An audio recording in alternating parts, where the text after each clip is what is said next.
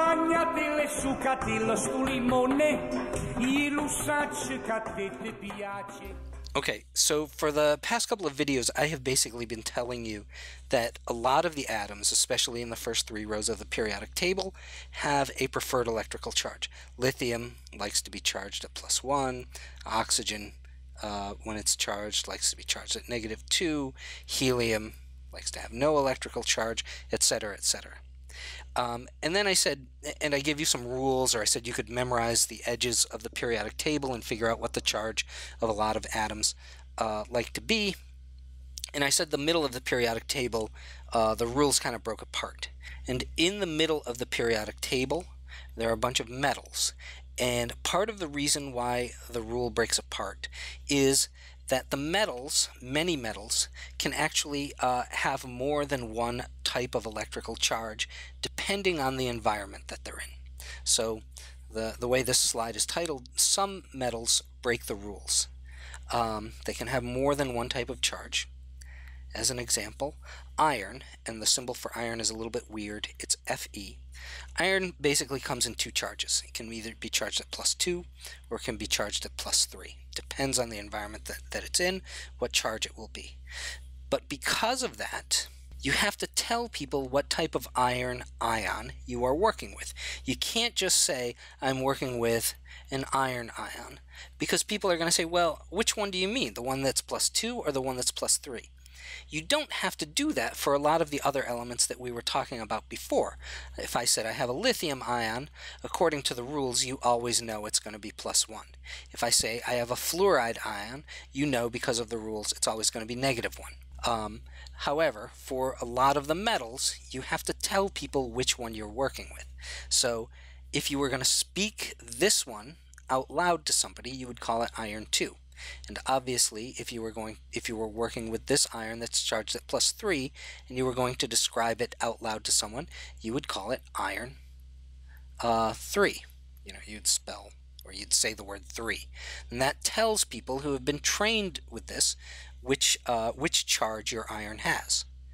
There's another way of doing it, and that is to write the name of the element, and then in parentheses right next to it, you write the Roman numeral for whatever charge your atom has.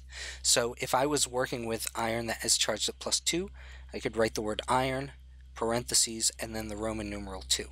That is another way of telling people that I'm working with iron that has this charge. And if I wanted to describe this one to somebody, I might write iron, parentheses, Roman numeral of 3. So if you ever see Roman numeral next to an element name, that is telling you what the positive charge of that particular element is. So if I write iron with a Roman numeral 2, you should know that I mean this type of iron and not any other type.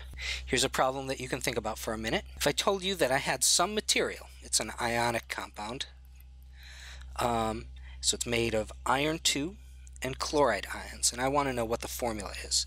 And remember, the symbol for iron is Fe, so it's going to be Fe, some number of irons stuck to some number of chlorides. And you can pause the video and think about that. Unpausing. If I write the Roman numeral 2, that means this iron has a charge of +2. I'm telling you in the question that the chloride has a charge of -1. So you have to play the game that we played in the previous video that basically says how many irons and how many chlorides do I need to stick to each other so that their electrical charges completely cancel each other.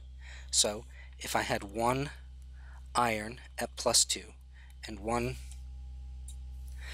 chloride at -1, and I stuck them to each other, these do not cancel each other's charge out completely because this is +2, this is only -1. How many chlorides do I need to cancel out one of those irons?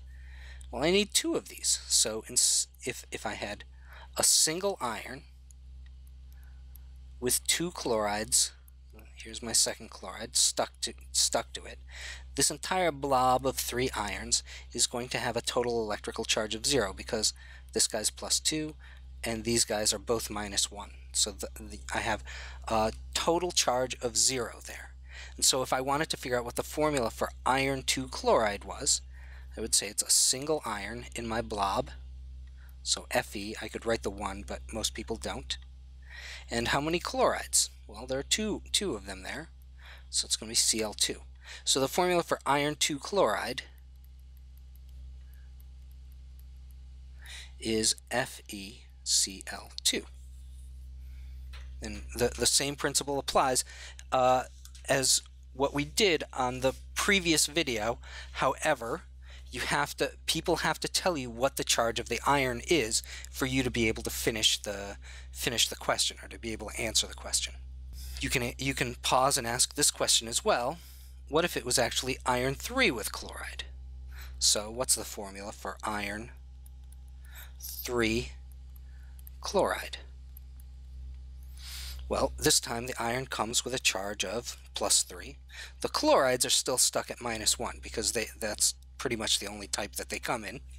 And then you have to ask yourself, how many chlorides do I need to cancel out the charge of one iron that is charged at +3? Well, I need 3 chlorides to do this because the chlorides only give me a charge of -1. So if I wanted to make iron 3 chloride, it would be 1 iron and then 1 chlorine, 2 chlorines, 3 chlorines, each one charged at -1, and the entire blob has an electrical charge of 0. So what's the formula for iron 3 chloride? Well, there's 1 iron in here, so we just write Fe, and there's 3 chlorides in here, so we write Cl3. And this is the formula for iron 3 chloride. And this is the formula for iron 2 chloride. Again, we're just following one rule, but now you have to be able to interpret this Roman numeral. Here's a different question, pausing whenever you like. It's a little bit backwards from what we just did. Copper, again, has a little bit of a weird symbol. It's Cu. Copper ions come as copper 1 or copper 2. So what that means in English is that this copper has a charge of +1. This copper here has a charge of +2. The question is, if I told you I had a compound, I had some ionic compound, and the formula was CuCl2, which kind of copper ions do I have? Do I have copper 1s or do I have copper 2s? And you have to realize that the chlorides, each chlorine, comes with a charge of -1. And how many do I have here? This is Cl2. I have 2 chlorides, so I've got 2 of them. And how many coppers do I have here? You have to be able to read the formula and realize that there's only 1 copper. And if I have 1 copper stuck with 2 chlorides, and the chlorides give me a charge of -1 and -1, and the whole charge of my blob, and the charge of my blob has to be 0, then this copper has to be charged at +2 because it needs to cancel out the charge of the 2 chlorides. So now we can tell that CuCl2, the copper here, is actually copper 2. It's not copper 1. So that's just another way of seeing whether you understand the rule that we've been going over and seeing whether you can interpret these Roman numerals. So that's it for this video. I'm trying to keep the videos shorter. We'll see if that continues successfully or not, but that's it for this video. 1, 2, 3, 4.